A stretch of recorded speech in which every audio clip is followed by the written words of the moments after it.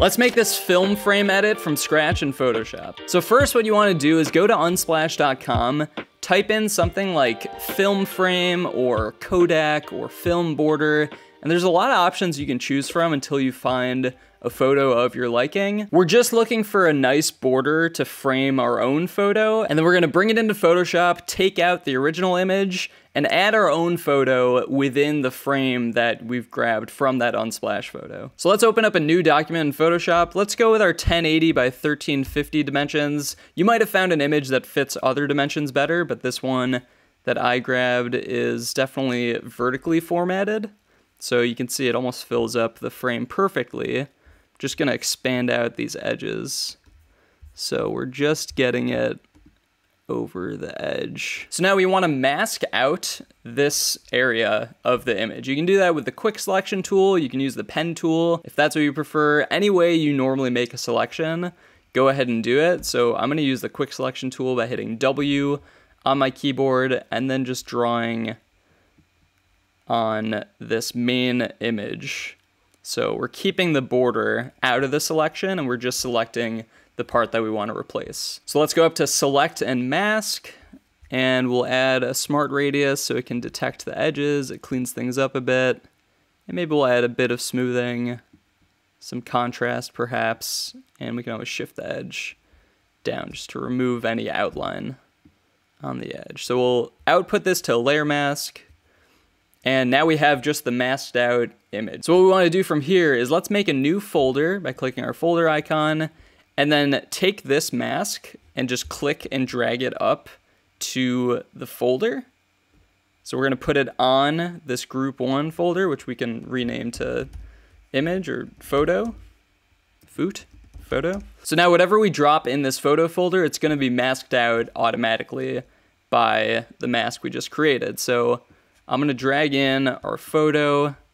This is Jason Valley from Championship Weekend. And you'll see it didn't mask right away because it dropped in above the photo folder. So let's make sure it's in our folder. And now you can see we have our film frame around it. And you can see like the edges aren't perfectly clean. You can go back into this mask and like take your brush tool, basically taking a white brush and like color in these edges. I'm gonna switch the hardness all the way to 100, and you can like go through this way. You could also just like blow the image up if it's just minor adjustments you're making.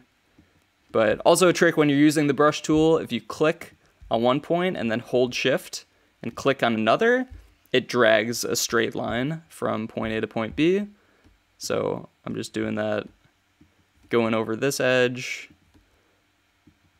and that looks good. You can fine tune your edges better than I'm doing it in this video. But now that we've got the photo dragged in there, let's talk about some basic effects you can do. I think there's a lot of videos existing on YouTube currently that'll go through specific film type of filters you can create. Feel free to follow one of those tutorials.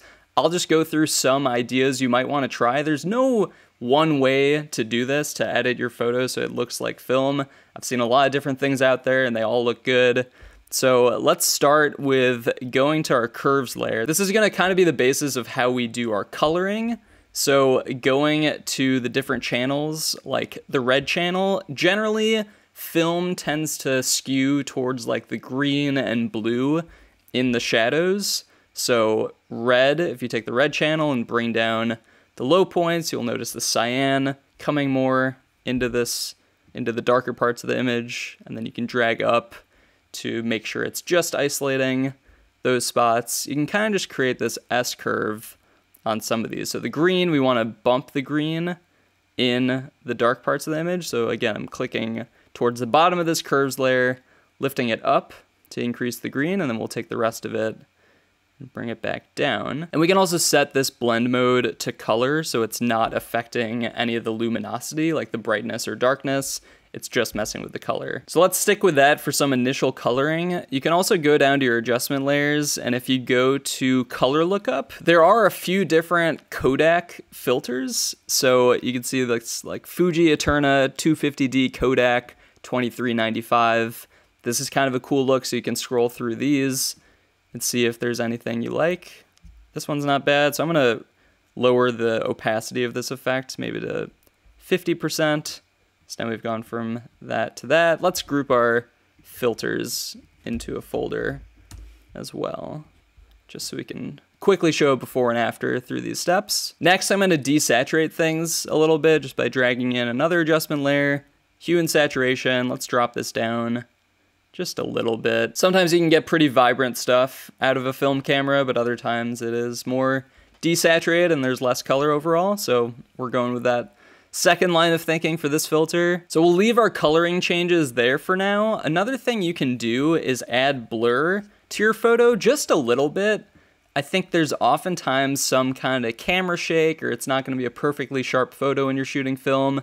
So going up to filter, blur, Gaussian blur, let's just add a radius of 1 pixel. I mean, you can adjust this, and obviously this would be too much, but something like 1 pixel, you can see it just softens everything. Nothing is so sharp anymore, which is kind of a cool effect. And then on top of that, if you wanted to simulate some like inadvertent camera shake when they were taking this photo, you can duplicate your photo layer, Command J, and then we can take off this Gaussian blur, and instead let's go up to filter, blur, motion blur. And you're just gonna wanna add something subtle. So, you know, pick an angle, this feels fine. Don't want too much distance, but maybe like 30 pixels in this case.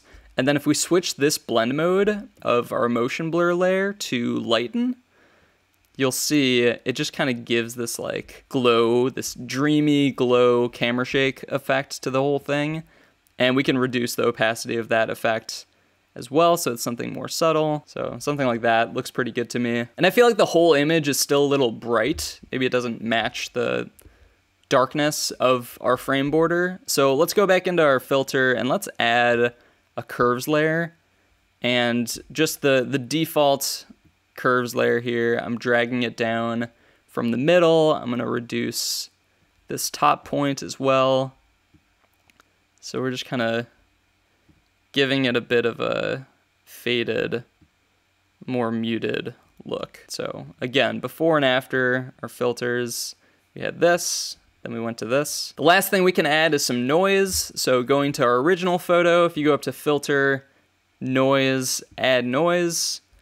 And again, you're gonna wanna keep this relatively subtle. You don't wanna like crank this up too much, but you know, something like probably 10%, maybe 9% feels about right. So you are getting some noisy detail in the image, which would make sense if this was shot at night. Low light conditions generally mean more noise. So that helps sell this effect of a film photo even more. And again, this is just one way you can go about editing your photo to make it feel like a film photo. Definitely would recommend checking out other tutorials, see how other people go about doing it. But the general point of this video was showing you how to grab a film frame and then edit your photo to make it fit the best you can.